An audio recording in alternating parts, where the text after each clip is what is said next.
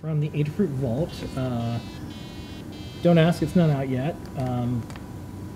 You can load up your questions over in Discord. Yeah, if you want, get for your the questions end. in. First up, we showed a preview of this. It's on our YouTube channel. It is the M4 hollowing. Yes. Next up, we have the Circuit Playground Adafruit coming out, and we also have very early a little preview of the app. We're going to make the simplest, most powerful app that works with Circuit Playground Express. Adafruit. Except you got some stemmas. This is a stemma board, a mini GPS that you're working on. Yeah, so the company that I get GPS modules from was like, we made a GPS that's so small. So this is only a 1 inch by 1 inch board, but it has an I2C GPS in the center and then a battery on the back. So I think could be good for little wearable GPS projects. It's not going to be as amazing as the Ultimate GPS module, but it'll be pretty good. All right, and then you have a bunch of stemma boards that aren't out yet. Well, these just came in, so this. I thought I would show off. That looks secure. This is because there's a lock on it. So, you know, we kind of decided on 1 inch by 0.7 inches. So these are actually all the same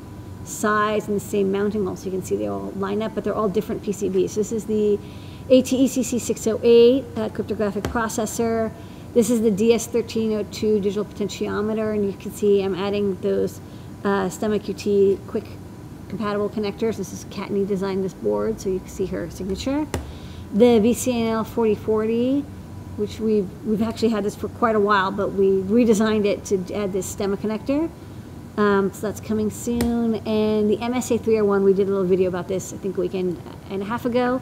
Ultra low cost, triple axis accelerometer, also really small. But this accelerometer is only like 25 cents or so. Okay. So some upcoming boards. We have a gigantic pipe portal. Mega. And a tiny pipe portal. The tiny one's called Pint. Yes. The big one, we haven't decided what we're going to call it yet. In the newsletter, I put in a bunch of the names that we were thinking of. This is a 3.5 inch, 320 by 240 display. It's actually not that much bigger than the current pipe portal because the current pipe portal is 3.2 inches. So this is a little bigger, but it's not much bigger, but it's twice the resolution. Okay. So that 8-bit interface is going to really help here. Next up, we had Pete Warden on our show last week. It was all about machine learning, and then we debuted the name for one of our products, which is called Braincraft, and then you designed a hat. And this is the name of it. It's the Braincraft hat. What is this going to be? This is going to be a hat for doing machine learning on Raspberry Pi and single board computers that have Raspberry Pi, like the 2x20 connector. So it's going to be for audio and visual projects. So there's a slot for the camera, because all these boards have camera.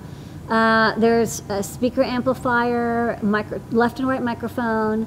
There's a little selector, 5-way select button, joystick, and a button. There's an on-off switch, so you can definitely turn off the microphone. So when it's off, it's like definitely the mics are disconnected. Like there's no way that it's listening. So it'll disconnect the power switch from the microphones. 3-dot star LEDs for like indicator, headphone jack, and then breakouts for all the GPIO, and then some Stemma connectors as well.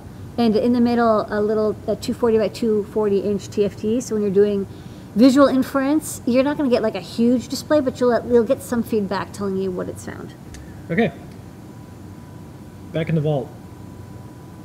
All right. Well, I hope you've headed over to Discord because we're going to start answering some of your questions over there.